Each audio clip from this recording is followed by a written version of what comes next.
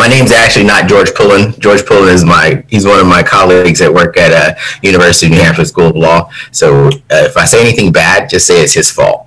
Or anything you don't agree, it's George's fault because I can't change my name. George is actually a space economist, which is really funny because most people don't think space have economists, but they really do. And so I just want to give everyone a little bit of context. I'm on the road at the moment. I'm traveling, helping with some of the transition team stuff here in Washington, D.C. And so this is why I'm in a hotel room today. But I want to give an example because I love playing chess. And so there's probably a lot of people out there who play chess. And if you have a question while I'm talking, feel free to drop it in the chat. I'm monitoring that as well.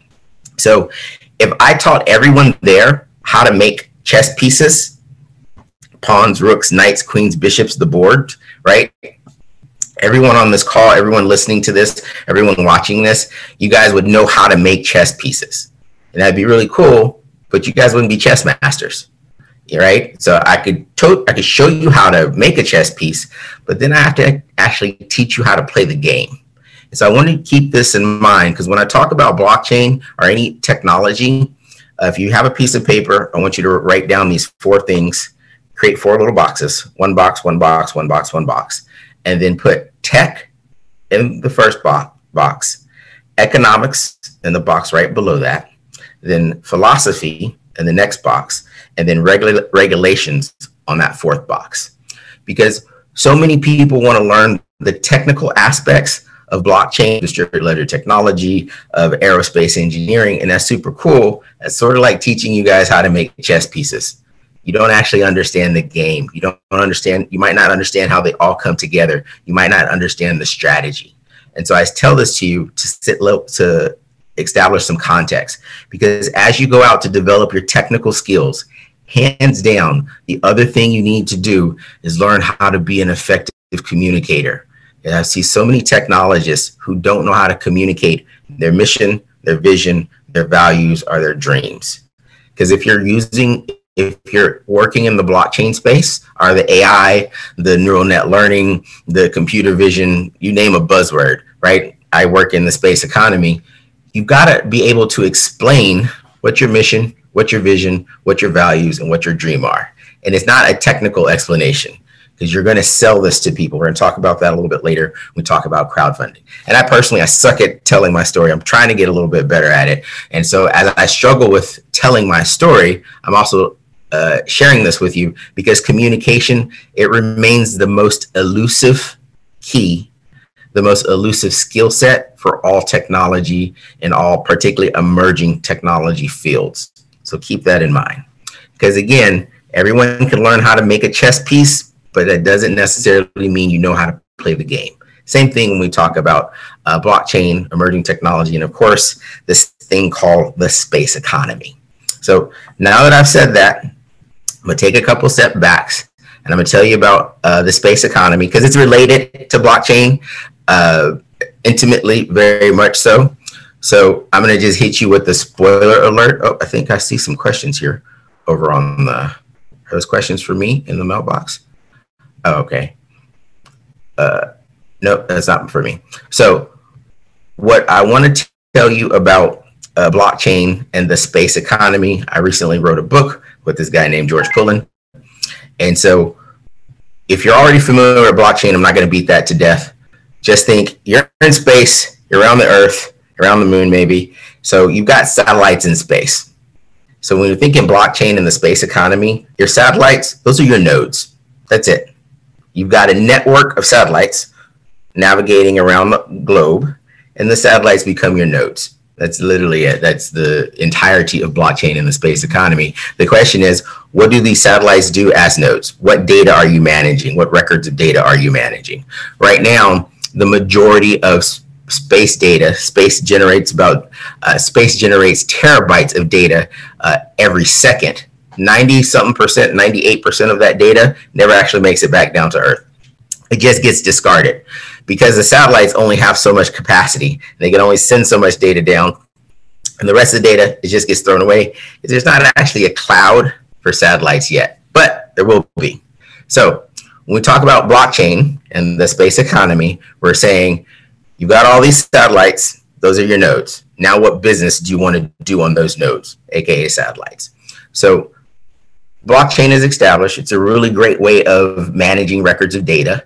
It's a really great way of encrypting records of data. Blockchain is so good at encrypting records of data that you can display those records publicly. That is literally what the Bitcoin blockchain does. It's like, oh, Bitcoin, it's the public display of records. That's it.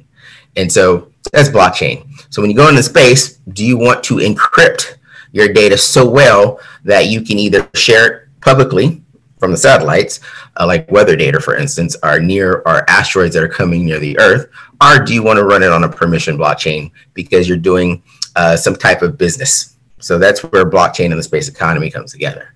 So of course you're asking, Samson, that's great. We understand that this blockchain thing exists. The satellites are going to be the nodes, all the applications that you could think of for blockchain. The satellites are the nodes, but what is the space economy? Because you've been saying this word, but you haven't actually defined what is the space economy. And so the space economy in a nutshell, it's all the activities that lead us to space, in space, and of course the data that comes back down. So if you're taking notes, I want you to write 3 things down. Number one, actually 4 things. Number one, today in 2020, the space economy is worth approximately $400 billion. There's a little wiggle room in there. It might be a little more, it might be a little less, but it's worth $400 billion. To put that in context, what we think of as the AI, the artificial intelligence economy, in 4 years, or rather by 2026, the AI economy will be worth about $130 billion. So right now, the space economy is here. What we think about the AI economy is here. The space economy already exists. And of course, you're like, Samson, this is just so stupid. How could this space economy exist? And we're just now hearing about it. Well, that's part of the reason the space economy allows me to be in Washington, D.C. and talking to people in Kerala, India. This transmission, again, those satellites in our orbit, that's part of the space economy. This communication, this recording on YouTube, this live communication, that's enabled by the space economy. Of course, it's like, oh, well, that's cool. We can talk. And so now half the world, or pretty much half the world who have access to the internet, they're on the internet. It's like, oh, okay. The internet actually runs through all these satellites, which is part of the space economy. So that's the first thing I want you to write down. The space economy today is worth approximately $400 billion. The second thing I want you to write down is that by 2030, the space economy will be worth approximately $2 to $3 trillion. This is in US dollars.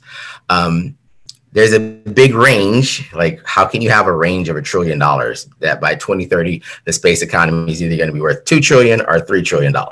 There's a lot of wiggle room in this because over the next decade, there's going to be so many advances in just the technology that we use in space. Recently, on December 10th, I want to say, China landed, rather, the probe China sent to the moon landed back in Inner Mongolia. And this was the first time in 40 years that anyone brought back samples of rocks from the moon. China landed on the dark side of the moon in a young impact crater. And so young in the sense of it's like 1 billion years old versus when America went to the moon, we landed in a crater that's like 3 to 4 billion years old. And the reason this is important is because when you have these rockets land and take samples and then return home, we can actually we have better understanding of what happened between 1 billion and 3 to 4 billion years ago in our galaxy. This is what this information, the samples that China has recently brought back. This is important because, again, that is part of the space economy. And write this down. When you solve for space, you solve for Earth. I'm going to give you a moment to write that down. I'll say it again. When you solve for space, you solve for Earth. The first thing this lets us know is that China has the capacity to send an unmanned robot to the moon. That's awesome. Not only can we send an unmanned robot to the moon, it can also return samples back to the Earth. And again, each of these steps is just breakthrough. The next thing is, how does China share that data? And so this is where we talk about an international consortium of scientists who say, hey, this is the first samples that we've gotten back in 40 years. This is amazing. And so all of this is feeding into the space economy. It's building up into the space economy, because when you solve for space, you solve for Earth. Got to remember that. So the other thing I want you to write down, because initially I said 4 things, but we're really going to talk about 5 things. So we talked about, we want to give you a simple diagram. If you draw a little triangle, we're going to write a simple diagram to talk about the space economy. And again, I told you, I struggle with telling the story. I get very excited about it, and I have to do a better job of delivering it. So when we talk about the space economy, we're talking about upstream. That's the first thing, right? Launch. Rockets are going up. That's awesome. That's super sexy. People are like, oh, rockets, Elon Musk, he's all excited. SpaceX, the commercial crew. India sent a rocket to the moon in like November, December 2019. And so even though that rocket crashed, it was still a success because India developed the technology. They have the smart people. They said, we're going to go to the moon. We're going to try it. We're going to be part of the spacefaring nations. That's a big deal. That's upstream stuff. All rocket launches, that involves upstream stuff. That's super sexy. It gets a whole lot of attention. Unfortunately, at the end of the day, rocket launches, you guys are like Ubers. You take stuff to space, right? You're a driver. It's like, okay, instead of getting in a taxi, you get in a rocket to go to work. And so it's like, oh, is there much money in rocket launches? Actually, not that much money, but it is super sexy and very exciting because after all, it's a controlled explosion. So that's upstream stuff. All of the industry that takes to launch rockets into orbit or outer space. And so there's lots of industries that go to, lots of technologists who build the rockets. You got to build the rockets. There's so much software that goes into navigating the rockets. There's the mission controls on the ground that actually control the rockets, and not only rockets, but also life support systems for when we put humans in these rockets and robots. There's other teams who actually man the robots because the rockets separate. This part now is reusable. This other part goes to wherever it goes. It takes a payload, and in that payload, you have different experiments. It's all part of the space economy, right? It's like rockets upstream. That's number 1 part of the space economy. Number 2 part is, okay, now that you've launched this rocket, that's in-stream. So you can write that down, in-stream. It's in-stream means you're in orbit, your rocket's in orbit. What is your rocket doing? Because now it's not the rocket, it's now a satellite, right? Now it's a satellite. Your satellite is doing something in orbit. What is it doing? The International Space Station, the ISS, it has been in orbit 20 years as of November 2020. And what this means, as the ISS has been in orbit for 20 years, also shout out to astronaut Victor Glover. He's the first Black astronaut to set foot on the International Space Station. He'll be there for 6 months on a research project along with the other folks from Japan, an astronaut from Japan, and 2 other Americans. So the International Space Station has been in orbit for 20 years, and it's proved that humans like myself and you and your grandkids, we can live in orbit for 20 years because there's been a person on the International Space Station for the last 20 years. And so in this instance, the ISS is like a hotel, but it's also a hotel and a research facility. This is the in-stream revenue of the in-stream business of the space economy. So it's not only the ISS, it's all the other satellites. If you've got one of these handy dandy devices called a mobile phone, a satellite helps you communicate. So that's just one instance. If you've ever gone to check the weather, you go to weather.com or you see a typhoon, all of that information that comes from satellites in orbit, from the in-stream stuff. So again, upstream rockets, they take your business to your business location. Once you get to that business location, that's where the in-stream stuff, what business are you doing in orbit? Whether you're in orbit, whether you're heading off to Mars, in October of 2020, the United Arab Emirates / Abu Dhabi, Dubai, partnered with the Japanese Space Agency and some American Space Agency to send a probe to Mars to monitor weather and to figure out how is the UAE, Dubai, going to send additional resources to Mars, additional exploration. So part of that is launch upstream, part of that is in-stream. Now that you're actually doing the business up there, what business are you doing in orbit or as you head to Mars?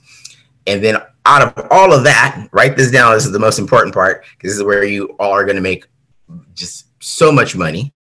Because space is the only place where you can have a quadrillionaire, and not a millionaire, not a billionaire, but a quadrillionaire. We might have skipped a couple of things, but $1 quadrillion, meaning you are 10 times richer than Jeff Bezos. You have $1 quadrillion. And how that happens is, first, you got upstream, launch. Then you got 2, in-stream. Your satellite is doing some type of collecting business research. The third part where you get the quadrillionaires is data. Your satellites are beaming data back down to Earth. Data is the new gold. Data is the new oil. Data is what makes blockchain and the space economy so crucial, because you probably want to encrypt this data so that you can take it from your satellites and beam it down to Earth. Because remember, when you solve for space, you solve for Earth. So all of this information, all these satellites, right now there's about 2,500 different satellites in space. Some of the satellites are huge, right? They're the size of a bus. But now they have these nanosats that are about the size of a baseball, and they have some that are like the size of my thumbnail, right? They're very small. They're called nanosats.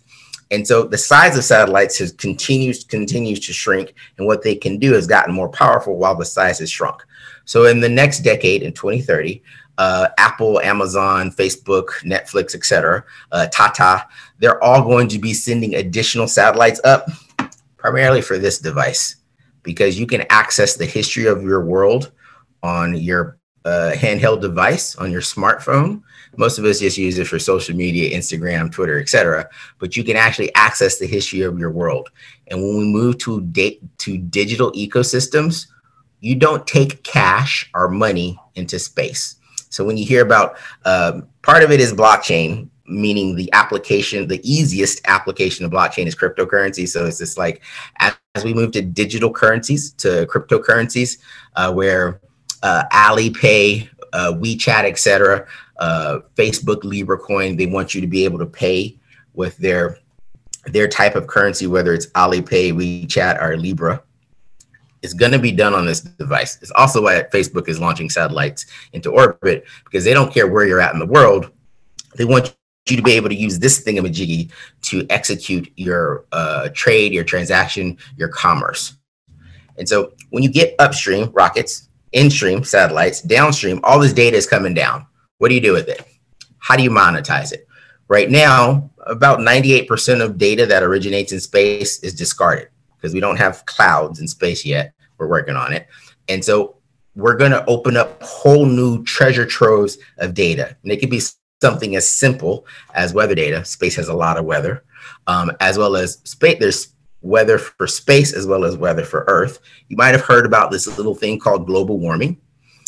Global warming causes a thing called climate change. Climate change causes a variety of things. And if you want, we can show how global warming causes climate change, which in turn facilitated the pandemic, not H1N1, the COVID-19 pandemic. They're all related. All of this climate data, all of this global warming data, it comes from satellites.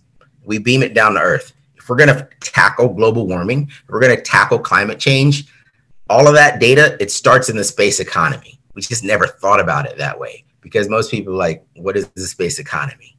And so we have those 3 parts to the space economy: upstream, rockets; in-stream, satellites. Also, people repair these satellites. They have refueling that they're working on. This gentleman named Daniel Faber, he has a company called Orbit Fab.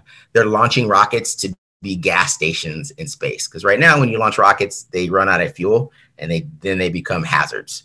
They're floating around, they hit other rockets, they create debris. It's a pain in the butt. So Orbit Fab, they're going to be gas stations in space. So that when you launch a rocket, you can actually refuel it. So it's not just the one and done.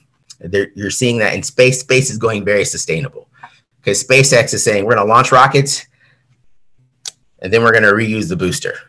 And then Orbit Fab says, once you launch a rocket, reuse the booster. Once you get your rocket in space, we're going to refuel it, extend the lifetime by a decade or so. Again, we got to be sustainable in space, because also in space, you either recycle or die. And I mean this in every sense of the word, because in space you recycle your pee so you can drink it, so you can water your plants, etc. So 3 things. Upstream, rockets, launches, big rockets, big, very exciting stuff, not that much money. In-stream, satellite services. SpaceX launched Starlink, and Starlink is actually the most valuable asset to the SpaceX portfolio. And Starlink provides Wi-Fi, that 5G everyone's ever heard about or is hearing about. They provide Wi-Fi to the globe. And so all that data that comes down, whether it's for commerce, travel, business, get on an airplane, if you have a GPS, a global positioning system in any of these devices, I've got 2 of them right here. I've got 3 of them right here. And then I've got a hotspot, and I feel like I'm missing a phone somewhere. So all of these things, billions of these things, relies on data from the space economy. The question is, which one of you is going to develop a business that helps monetize that data? Because at the end of the day, the most valuable thing that any business has is their data. So you got to really think about, oh, how is blockchain, AI, whatever the buzzword, how are you going to monetize that? And this is where blockchain and the space economy comes together, because again, the satellites are nodes. Do you have a public blockchain or do you have a permission blockchain to manage that data? Then what do you do with it once it gets to the ground? Meaning, how do you make money out of it? More importantly, how do we address global warming and climate change? So that in a nutshell is the space economy. I should have started off, the space economy today in 2020 is worth $400 billion. By 2030, it's going to be worth around 2 to 3 trillion, which means a lot of entrepreneurs, a lot of startups. India is in a prime position. You have a lot of smart people, and probably only next to Lagos in Nigeria. Lagos should be like the first or second most populated city by 2040-ish. The next Elon Musk, the next Jeff Bezos, they're either coming out of India, I'm not saying Kerala, I'm thinking Chennai maybe, or they're coming out of Lagos, Nigeria. Just the odd say of the number of smart people who are thinking about the future, about these quote unquote unexplored areas of digital transformation. Because as the world moves to using this digital stuff, whether we're talking about money, currencies, assets, et cetera, and using blockchain to notate those records, again, whether it's land records, medical records, records of debt that we call money, or rather our orbits in space, it's all going digital. And in digital ecosystems, India and Nigeria, they're going to be the leaders in the 2030s and 40s, hands down. So I told you at the beginning, the hardest thing to do is communicate this, because I get so excited. I'm like, oh man, I want to tell everyone about blockchain and the space economy. Hopefully by now you've gotten like, oh yeah, Samson is on the right path. He's not too crazy. The next thing I want to tell you is that I should have started here. We should have gone back in time, put on our tinfoil hats, and time travel back to 1993, 2001.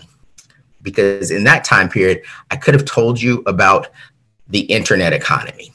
So if it's 1993 or 2001, and I was going to tell you about the internet economy, you would have first asked me, what is the internet?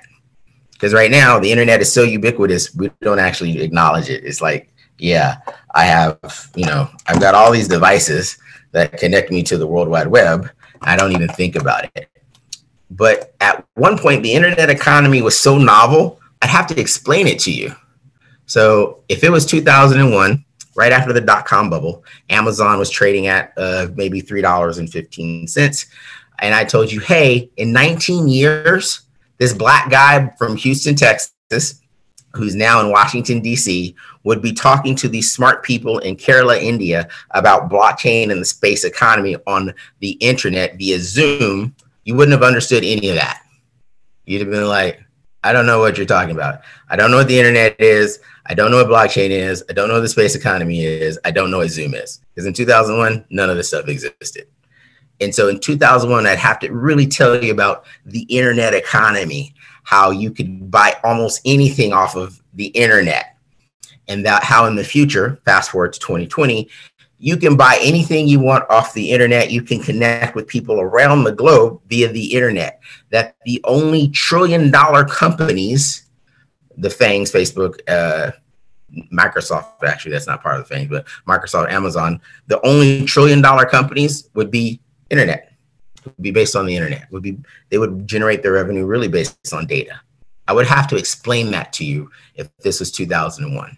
However, now the internet economy is so much part of the economy that I don't actually need to explain to you that there's this thing called the internet economy exists, right? It's just sort of taken for granted. It's like, yeah, Samson, who doesn't have one of these, right? And so this is where the space economy is going to make the internet economy look like a little tiny startup, because the space economy is so much bigger than the internet economy. Recently, Nokia, they used to make these really cool block phones where you play Snake and the phones were almost indestructible.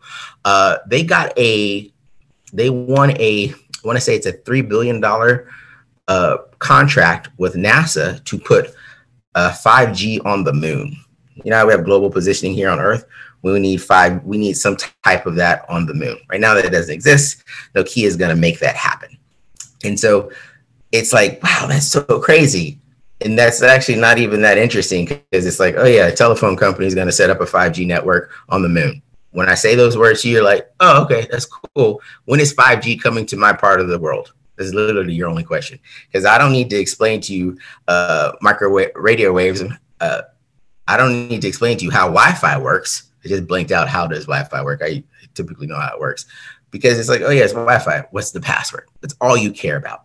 So as we go into this new digital ecosystem where we have digitally native products, goods, and services, where everything is based off of one of these smartphones. I don't have my watch on me at the moment, but a smartwatch, an IoT device, an Internet of Things device are a wearable. Now we're talking about, oh, I get what Samson is saying, because all of this technology, it relies on the space economy to actually function, more importantly, scale. And so if someone ever asks you, what the hell is the space economy? Say, let me explain to you about the internet economy. Right now, the internet economy is, I don't know. I actually don't know the number of that. Let's say it's a couple of $1 trillion. It's probably 5 to 7 trillion. Fact check me on this. I'll look it up. How much is the internet economy right now? If you take Microsoft, Amazon, and Apple, that's $3 trillion, $3.5 trillion right there. So let's say the internet economy is worth 7 trillion, maybe. We'll have to get George to validate this because he's the economist. I'm just an anthropologist.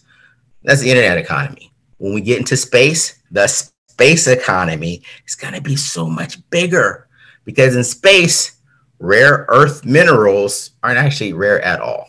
So gold, lithium, things that make these batteries, things that Tesla uses to make batteries to fuel these things, those elements, they're not that rare in space. We've actually just got to be able to get to them. So NASA sent out a probe called OSIRIS-REx. This also happened in October of 2020. And they went and connected with this asteroid. There was this asteroid named Bennu.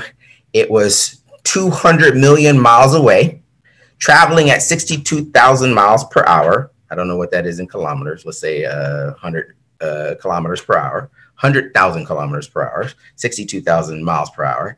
And they landed a probe on it. Remember, 200 million miles away, traveling at 62,000 miles per hour relative speed. They landed a probe on it to collect a sample, and they're bringing that sample back. The sample doesn't actually get here until 2023, but it is 200 million miles away. So what this proved when NASA was able to land the OSIRIS-REx probe on asteroid Bennu is we can identify a target that's 200 million miles away, traveling at 62,000 miles per hour. We can identify it, we can track it, we can lock on a probe to take a sample. That is so much science. It is so amazing, because actually we just demonstrated that as a species, if we ever have an asteroid that's going to impact Earth, well, we have a way of, one, identifying it's there, two, tracking it, and three, sending out a probe, not to blow it up. We're not going to blow it up. This isn't like Bruce Willis in Armageddon. We have actual physics. We're just going to probably attach a probe to it and nudge it gently into a new trajectory, so that by the time it travels those millions of miles, it misses us by, a couple of million miles. So, but what that really means is we have the capacity as a species to save ourselves.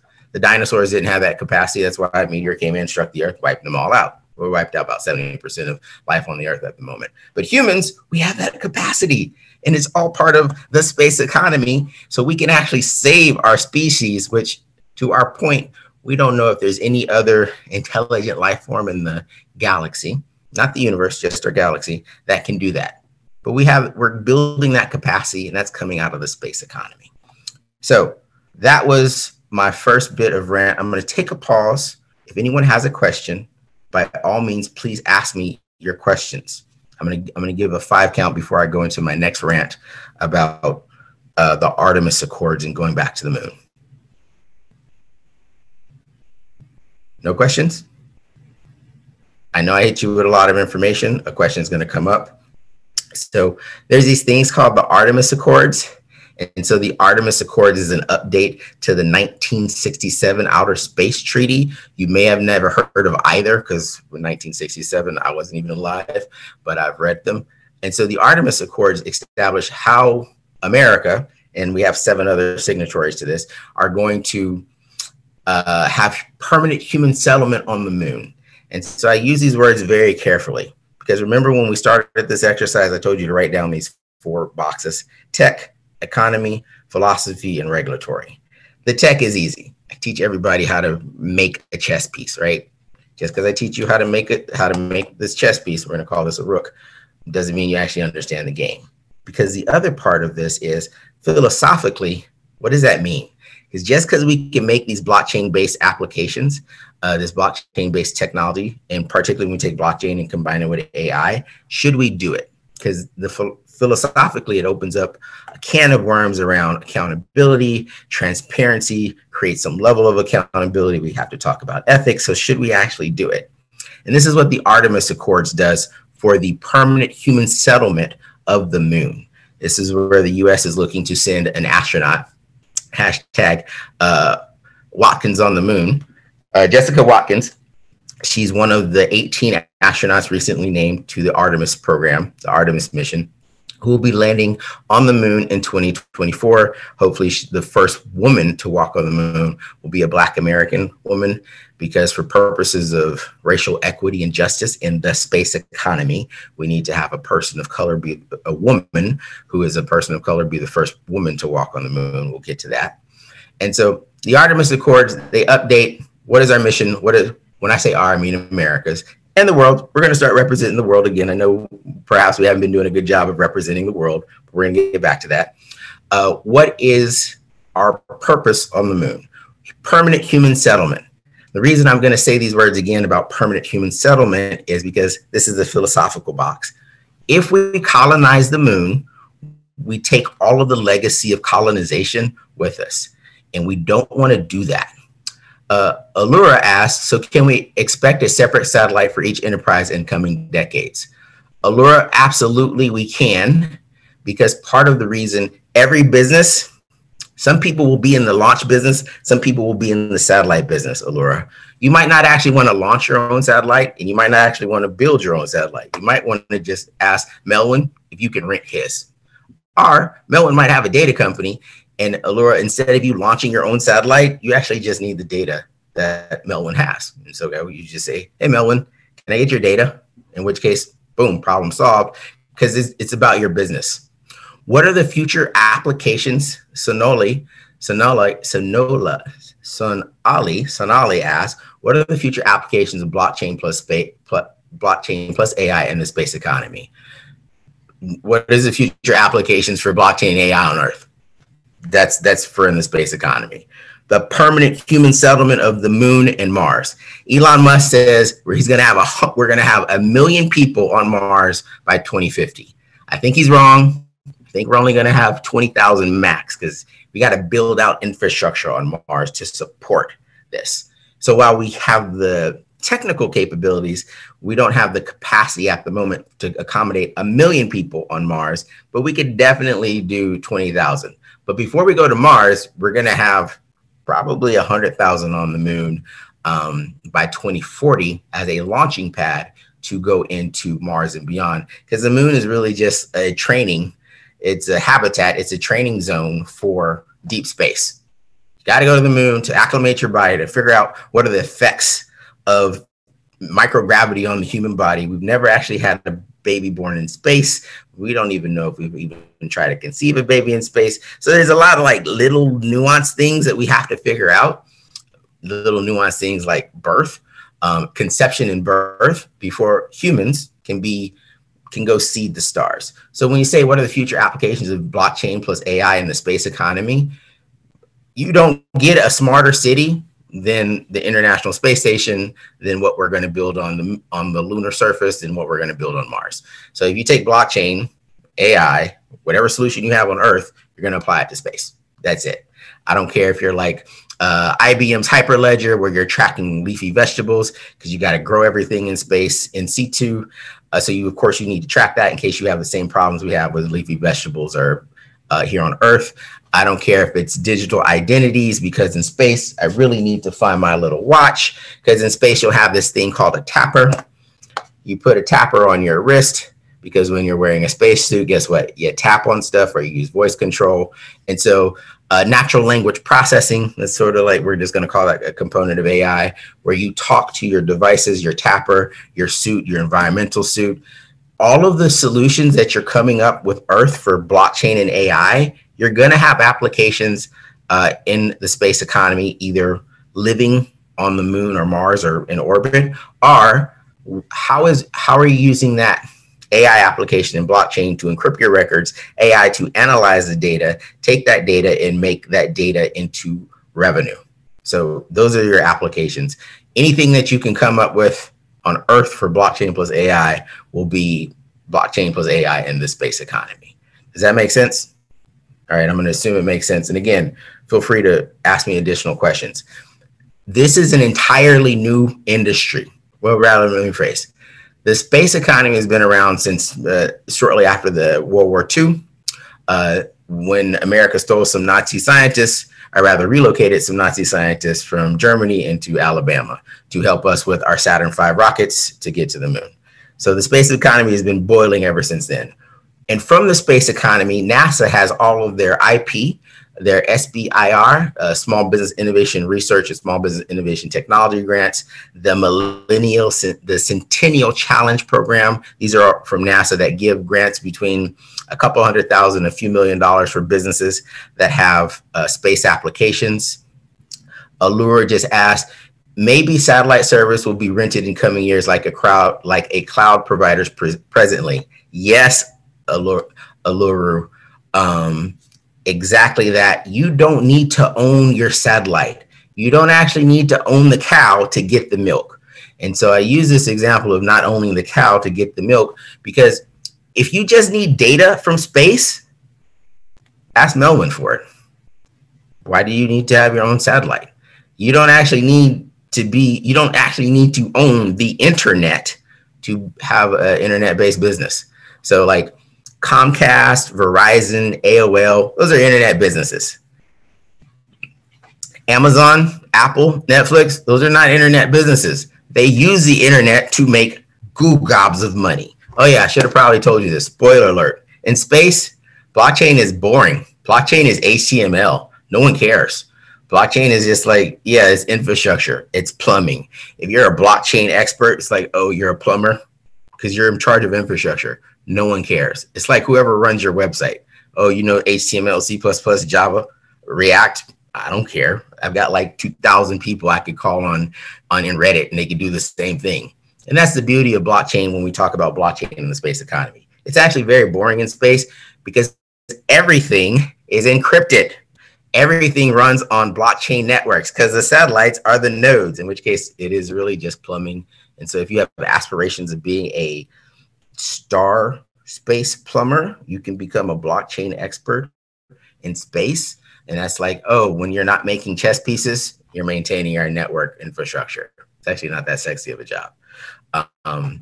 And so, yes, to your point and your question, will each enterprise have separate satellites? Yes, much like cloud computing works. Some people will build their own satellites, much like some people build their own data centers. Other people will be like, oh, I just want to rent space on your satellite. I rent space in your data center. And then other people will be like, I don't want to do either. Just give me the data product that I need on a subscription service, sort of like Bloomberg, right? So Bloomberg has these terminals, you access them, and you're privy to all this data. So other people will be like, yeah, we created the Bloomberg terminal for space, and that'll be a component of blockchain for encryption purposes, and then AI for whatever kind of analytics you're trying to do. So it's super important that as we contemplate going to space, to come back full circle through Artemis Accords, through how we're going to have permanent human settlement on space, because if we go to the moon and we colonize the moon, we end up with the current quagmire, political anxiety, social angst that we have on Earth. I don't know if you've been watching the news here in America. We've been trying to address our racial discrimination, our institutional bias, our prejudice that we have in America since, I don't know, 1619, when the first Black folks were enslaved in America. And so if we take those legacies of slavery, those legacies of colonization into the moon, into Mars and beyond, we actually don't advance very much as a species. Yeah, we're Homo sapiens. We have really cool tech. We can launch stuff. We can put stuff in satellite. We can put satellites in orbit. We can send down data. We can have quadrillionaires. But as a species, we're sort of still just like assholes. You know, we've got some really cool toys, but we haven't learned how to communicate, how to work together, how to collaborate, how to get over our cultural, religious, and ethnic isms to actualize that, oh, we're all humans. So this is why, on one hand, if we go to colonize space, someone's going to have to kill the masters. And you don't want to have riots in space. It's a really bad idea to have a riot in space because you're in microgravity and whoever turns off the air first wins. And so this is why I wrote a book called Race in Space, Racial Equity and Justice in the Space Economy, because now you're like, oh, the internet economy, that exists. The space economy, it's going to make the internet economy look tiny compared to the space economy. We should probably address some of the social issues and challenges with the space economy now, before we start sending people to space to replicate the same systems of inequity and injustice that we face here on Earth. And we can list those to the ends of the world. They all exist. And so this is where we're talking about Artemis Accords, when we're talking about the fifth industrial revolution, which is the digitalization of data, the creation of digitally native goods, products, and services, that we don't create this giant gap between the haves and the have-nots. Because even now, roughly half the world in 2020, roughly only half the world still has internet connection, right? That's a huge digital divide. It's like this big of a digital divide. And so as we talk about the space economy, it's how do we make it more just? How do we make it more equitable? Because the solutions we're solving for space, they're going to be applicable for Earth. Because when we say what blockchain plus AI will we have in space, everything on Earth that we have for blockchain AI, we're going to have in space. The difference is Jeff Bezos, he's worth like 167 billion dollars.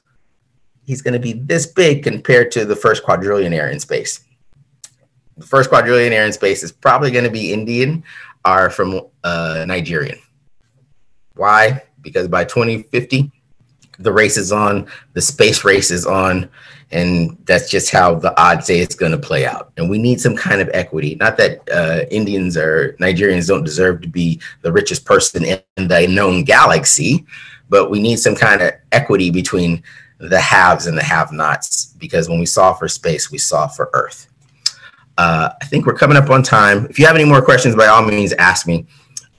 We have an agency in America called Space Force. It's actually not a vanity project from the POTUS 45, the Trump administration. Space Force will play a critical role in helping, I hate to call it space doctrine because it sounds so wrong, rather that has a military concept to it, about Space Force in the sharing of space, particularly around low Earth orbit, because right now the orbits, we don't have a air traffic control. So you go to the airport, there's an air traffic controller that says, hey, this airplane's landing, this airplane's taking off. Right now, we don't have an air traffic control for all the satellites, which means satellites in space, as we launch stuff, we don't want them to collide, have debris. Debris management will be a huge lift for AI because it needs to target track all of the, I don't know, it's about, I want to say 30,000 pieces of debris. And then the debris can be something really small. We're talking about something this big, right? And the fact that it's only this big, 3 or 4 centimeters, isn't it? In space, it's traveling around 16 to 17,000 miles per hour. The kinetic energy of when this little object hits anything else, E equals MC boom. The kinetic energy of this small object hitting something else, it destroys that object, it damages that object, it creates a slew of problems for the operations of satellites and, of course, safety of humans. So Space Force, they're going to lead a role in figuring out, hey, what is the air traffic control? They're also going to lead a role in diversity and inclusion in space because we need women. If you want to have permanent human settlement of the moon and Mars, you need at least 51% of the population to be female. You need this for a very simple reason, because you actually want to have kids born on the moon and Mars. Yes, there's lots of medical things that we have to figure out how to actually make that happen, because we don't know how that works in microgravity, but we're going to figure that out shortly. If there's anyone, lawyers on watching this, you want to be all over blockchain and the space economy, all over the space economy as a whole, because the question is, let me see who asked this question.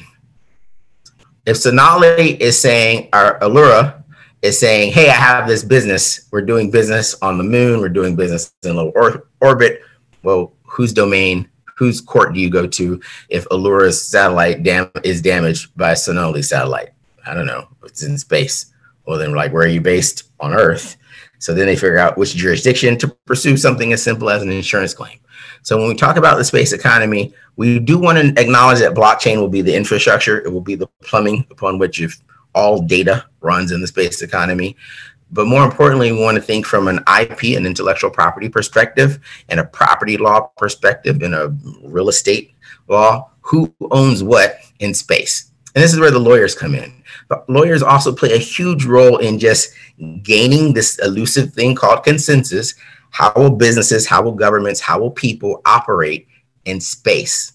So in the 1490s, when Columbus sailed from Spain to the Americas, right, the ocean was space. Today, 2020, the space economy, that's the ocean of old. We're having all these explorers get on their ships, and they're exploring space, low Earth orbit. They're going to the moon. They're going to Mars. They're figuring out, is there life on Uranus? We recently, also in 2020, we detected some compounds that typically are only given off by are off gas by living things. So it's like, oh, is there life on Uranus? But no one ever talked about it. But we're going to send the probe out there. It gets there in 2023-ish, I believe. And so as we head off into the ocean blue, which is the sky of 2020 in the space economy, the lawyers are going to play such a crucial role of little stuff like contracts, negotiations, consensus amongst nation states of who owns what, who's creating a permanent human settlement. Are we going to colonize the moon, which I think is a horrible word.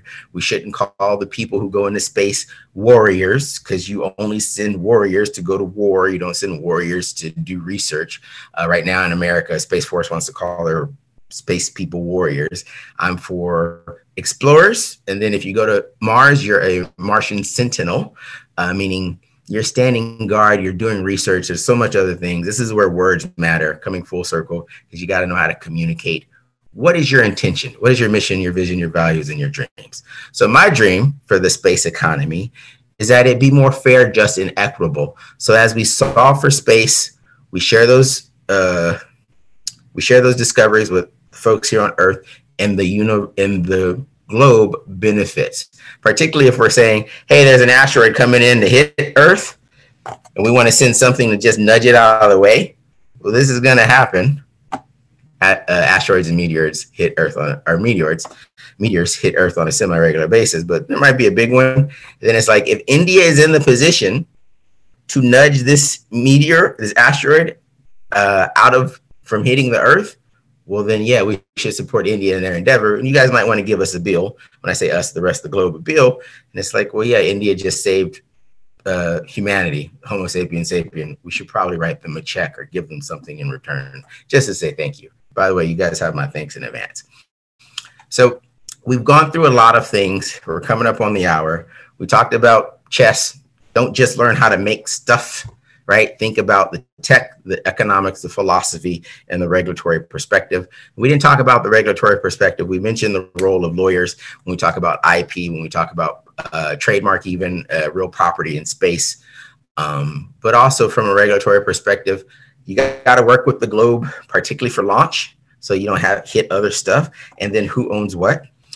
We talked about the three parts of the space economy. We could get even further down into the details, but just briefly to summarize, we have upstream, which is launch.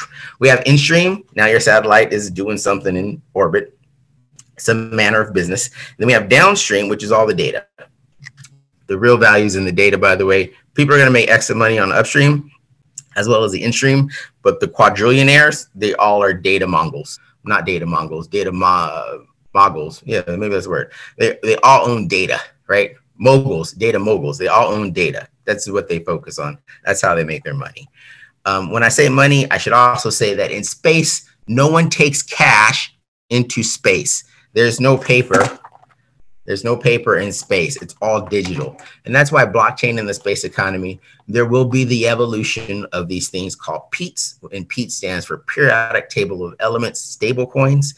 Because when we find these asteroids, right? When we find these meteors, when we find these meteors and we mine them, there's a meteor called Psyche 16. It's worth some quintillions of dollars. It has enough rare earth minerals that every person on Earth could be given $98 billion in today's money if we brought it back. And so we don't want to do that for a variety of reasons. We'll talk about that later. But as we're able to mine these different meteors, we will have PEETs, periodic table of element stable coins, which will be asset backed by whatever mineral, because they're not rare, whatever mineral or resource we take off these things. I don't like to talk too much about PEETs because people are like, oh, stable coins, I'm so excited, cryptocurrencies. I'm like, guys, calm down. Cryptocurrencies are the easiest application of blockchain technology. Cryptocurrencies are literally the porn of blockchain technology. When the internet first launched, porn was like half the streaming content, right? It's like, yeah, porn. But you could do so much more with the internet than just stream porn. And so with blockchain, yes, you can make cryptocurrencies. You can even make what you think are stable coins. But let's look beyond the sizzle and look at the function. So when I say blockchain in the space economy, in space, blockchain is infrastructure. It's a really great way of securing infrastructure. So we have 5 minutes left in our sessions. If anyone has any other questions, by all means ask them, because we've talked about the Artemis Accords, how America and some key nations are going back to the moon to have permanent human settlement of the moon, because we do not want to colonize the moon, because here in America, we already have so many issues with race relations, with prejudice, with injustices, with inequities. We don't want to replicate that on the moon. So I don't know the specifics about India, but wherever you go, humans tend to have issues with other humans based upon race, religion, creed, culture. We don't want to actually take that. We don't want to take the British-India relationship to the moon. We don't want to colonize the moon, because if we colonize the moon, someone will have to kill the masters. The other thing we talked about is crowdfunding. We didn't talk about it, but I'm going to give you the next 4 minutes or 30 seconds about crowdfunding. Very simple. You can write this down. Customers have more money than VCs. VC stands for venture capitalists. So everyone who's trying to raise money, they always want a VC to invest in them, an angel. I don't even know why you would call them angels, because angels, they want 10,000x return. They're really predatory angels, by the way. We'll talk about that later. So your customers are your fans. They have more money than your VCs. The reason that customers have more money than your venture capitalists is, who do you think actually pays your VCs back? So when Sonali or Allura, when you go to raise money for your business to scale, tap into your customers, turn your customers into investors. Because you, Sonali, you don't pay back your VCs, your customers do. You go sell your good product and service to your customer, and they give you money for your good product or service. You give that money to VCs. Get rid of the VCs. This is a blockchain space. Let's get rid of the middleman. VCs are middlemen. Let's get rid of them. You're going to use crowdfunding, investment crowdfunding. Here in America, that's through underneath the Securities and Exchange Commission. They have something called Reg CF, And under Reg CF, you can raise up to $5 million US. And under Reg A Plus, you can raise up to $75 million. So when you engage your customers, your fans, your community, your network, your advocates to raise money for your business, these people become disciples. These people become your biggest fans. So they're going to love it. And so keep that in mind. Crowdfunding is the way of the future, because as we go digital on these devices, your ability to connect with your crowd, with your customers, with your fan is exponential, because they will see your good product or service. And on one hand, they're going to be like, I love your pin. I'm going to buy your pin. And you can ask them, hey, you just bought this pin or this satellite service. Do you also want to buy shares in our company? All on the same dashboard, all on the same menu. Why? Because when you go digital, you can actually offer people not only your good product or service that they love, but also the ability to buy or invest in that business. So that's where the future of crowdfunding is. And it's the digitalization, this whole digital transformation. Amazing things happen when you get rid of paper. You have straight through processing. You can actually bring in your big data, your AI, et cetera. And so it means as we head to space and the space economy for the 5th industrial revolution, it's going to be as pivotal as when in 1990s, in the early 2000s, we did this internet economy thing. And so right now, the internet economy is such a part of just life in general. I don't even need to explain it to you.